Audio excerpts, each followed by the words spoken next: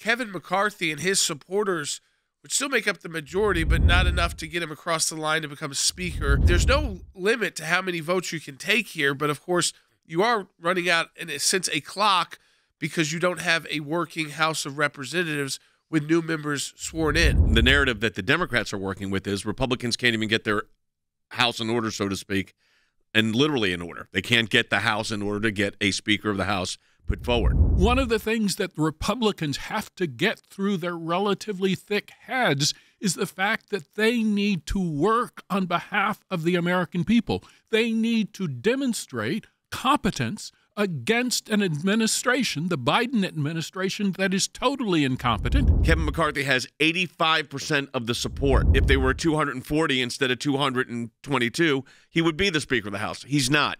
Having said that, Jim Jordan, who is getting, of the 20 votes, is getting a number of them, he said clearly he does not want this job. Listen. Is there any chance that you may be Speaker of the House? No, watch yourself. No, I'm being clear. I want to chair Judiciary Committee. I mean, you guys know I like this ability to cross-examine witnesses and get the truth for the country. So let's say it goes a couple of weeks, and let's say at the end of that couple of weeks, there's still not an agreement because 85% or 80% are still supporting Kevin McCarthy, and Scalise and Jordan say they don't want it. The nightmare scenario we came up with, which is 212 Democratic votes solid, would they go with Liz Cheney? 100%. Yeah. That would be a huge win for them. So then you've got to peel off 6 Republicans, 4 of which voted to impeach Donald Trump. Would they go with Liz Cheney? They'd say, sure, we're going for a Republican. They got reelected even though they voted to impeach Trump. Yep. So now you're too shy. You had 217 Republicans who in their own caucus meeting, basically it was like a primary. They nominated Kevin McCarthy as their candidate for Speaker of the House. Now you go to a general election, and these started out with 5. There's like 20 now.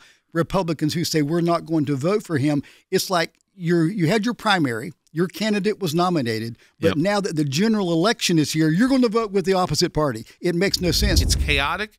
It looks chaotic on television. Yes.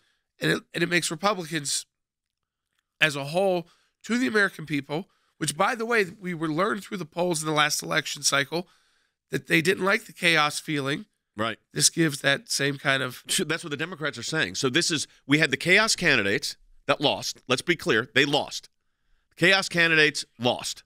And then the chaos candidates lose, but now the House is chaos because the Republicans can't get their leadership house in order. That's the real issue here. If they feel like it's between Liz Cheney and Steve Scalise, they'd rather have Liz Cheney. The Democrats? Yeah. Of course. Not just because of the vote on Trump, just because she's more moderate. Yes. I mean, no question.